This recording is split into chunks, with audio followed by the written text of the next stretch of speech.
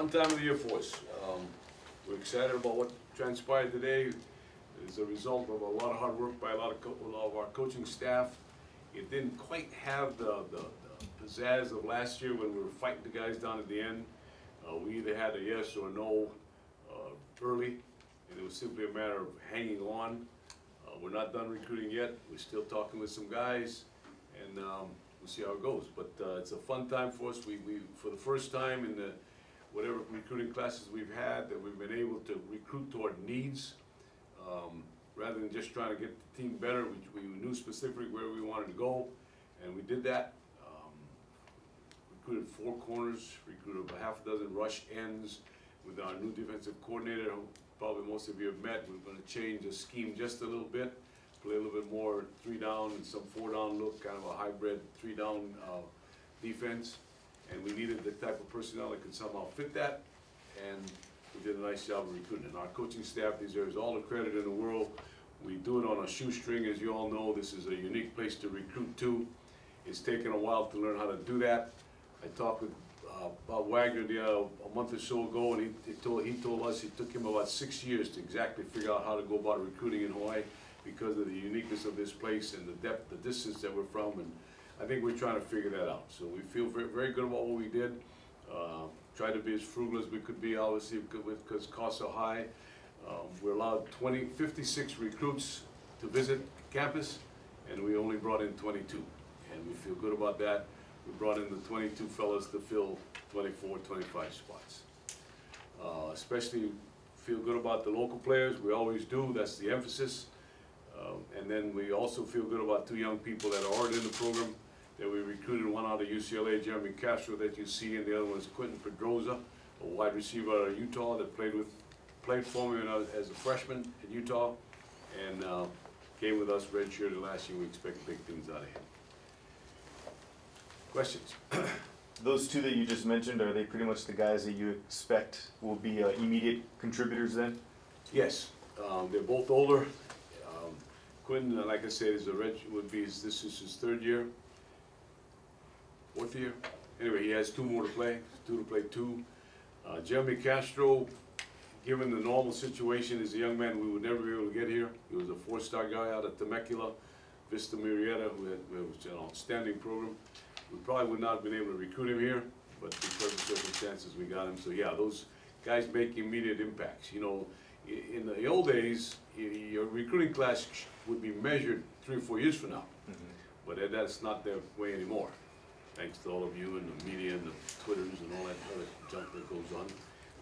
People expect immediate results, and because of that, you know, we adopted the philosophy that we're going to try to get these guys ready to play. Yeah, we are. Was there a certain position group that you feel is strongest in this recruiting class? Yeah, the corners, without a question, the corners. We knew that. We were had very little depth on the corners. You know, we have kind of a little bit of a formula that we use as far as wanting so many corners, so many, you know, because you have to. I think it's 41 offense, 41 defense, and 3 special teams. Kevin walked in and kind of adjusted the numbers a little bit. They're very fluid numbers, and we felt like we needed to improve in the corner, and we did. There's no question in my mind. One of these guys, Terrell Jackson, was committed to San Diego State out of New Orleans. San Diego State has always recruited well in New Orleans, and we were able to turn him.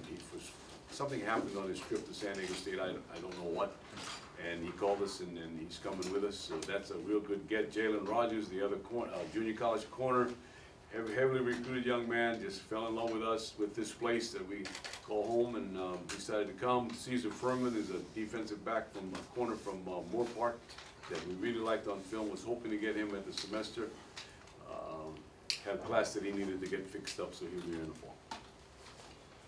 Nick Nelson, by the way, the other fellow, just was voted. There's a big all-star game back east. The state of Maryland versus the state of Pennsylvania. The top players in both states playing a game they call the Big 33, and Nick was chosen to represent Maryland. So we're real happy with that.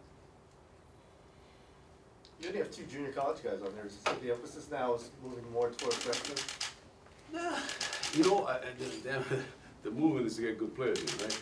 We actually have 3, right? Shawley, Caesar, and Jalen. Okay. I believe so. So at least about 20 freshmen? At least about 20. So again, is the emphasis more on looking for freshmen? Well, I'm not so sure we need immediate help in any one area other than the corner. You know, for example, the outside rush people, you know, we have guys in the program, Garcia Williams and Jeremy Castro and David Manoa. We just need to fill the depth in those areas, and depth is best filled by freshmen and junior college guys.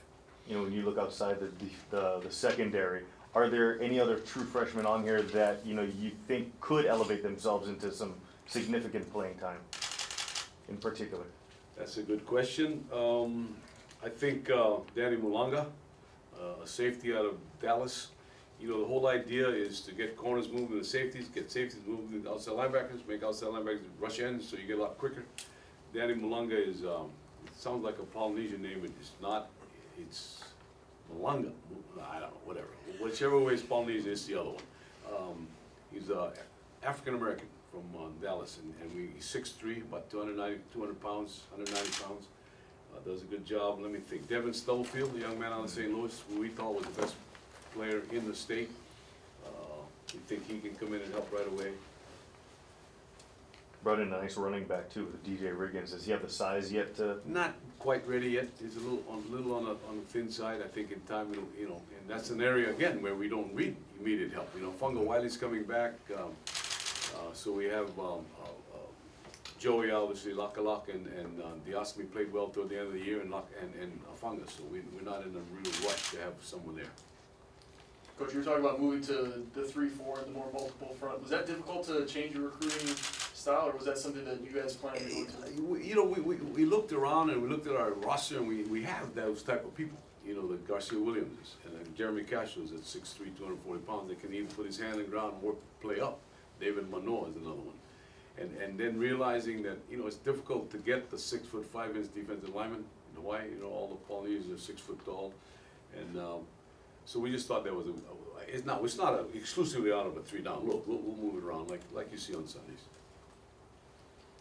Obviously. Clune got to adjust. So how much more bodies did you give Clune with his adjustment on the? Well, he still only gets 41, but we lost some on defense, and we needed to replace the numbers on defense. So we gave him first crack. You know, nothing changes. If you're going to be successful, you have to play great defense. That's the #1 goal of our football program. That's our game plan every week, and so we'll give him what he needs to give us a chance to be successful that way. Obviously, a lot of it was made about the quarterback that decided not to come here, the local kid, and we don't have to get too much into depth in that, but are there other plans right now to bring in another quarterback potentially? Yeah, yep. Without going into exactly who it is, but are you looking at JC or freshman? Freshman. We don't feel we need JC quarterbacks. Coach, when you first got here in that December 2012, when you were first hired, you had a short time to get that recruiting class together. Since then, you've had a couple. How do you feel about this one overall, as opposed to those others, maybe? Well, I thought last year was fun because we got to compete against the big fellas. This one is solid, I think, because we are at a point, hopefully at a point where we can recruit toward need. We don't have to just go get a wholesale better players in here. So we feel very good about it. Very good about what we accomplished at the specific needs that we had. And again, it's a real credit to the coaching staff. They worked awfully hard in a very, very unique situation as far as recruiting is concerned. Now, as far as the local kids specifically, usually when you think of Hawaii prospects, you think of centers and guards, but you guys have receiver, you guys have a DB and Puma Williams. Where do you think the strength of the local class is this year? Character. I love the character of our guys. I love the academic part of our guys. Pumba is a 3.5 student. Dakota Torres is a good student. Kyle Gifford at Kamehameha, got a little ways to go, but for the most part, they're high character young guys, and they're good. You know, the concern in Hawaii, because you know there's so many good players here, and so many people come over here to recruit. The concern is the academic stuff. You know, you have to make sure they qualify academically, and then you have to make sure they fit into what you're trying to get done, because there's awfully good football players running around here. By expanding your base on the mainland, Texas, Maryland, are you now going to shift that way instead of Australia or? No, we're shifting to where we can find good players. We work hard at it. We rely on a lot of contacts. You know, if you were at a school on the mainland, you take the state of California and you divide it by the freeways 9 ways. We can't do that here. We can't go in there like that. We don't have the money that will allow us to do that. So we have to rely a lot on contacts, friends that we've made along the way, and that helps us. That really helps us. So we will go wherever it takes to find good players. 16 of the 24 signees on defense as an offensive guy. You okay with that? I like to win, Mike. I like to win. I haven't had much good feeling. We're gonna have to get this thing going. I believe last year you talked about how that class kind of was a foundation for where you'd like to see things going. You know, you said to judge these guys in 4 years from now. With that being said, with this new class now, how do you think that they're building upon the foundation, and how do you think that they're going to basically work towards the goals you'd like to see as far as wins and as far as where you'd like to see this program go? If you showed up on time, I already answered that question. I deserve it. No, you know, I think we're at a point now where that foundation was built that we can fill in spots. And that's what we talked about, getting the cornerbacks, getting the rush ends, getting, you know, and offensively, you talked about only 8 of them, Mike, is because we were younger last year. You know, our offensive line is a year older now, and we had recruited some good young talent last year. So hopefully, as you build a program, you can kind of fit the pieces in so you have enough at every spot you go.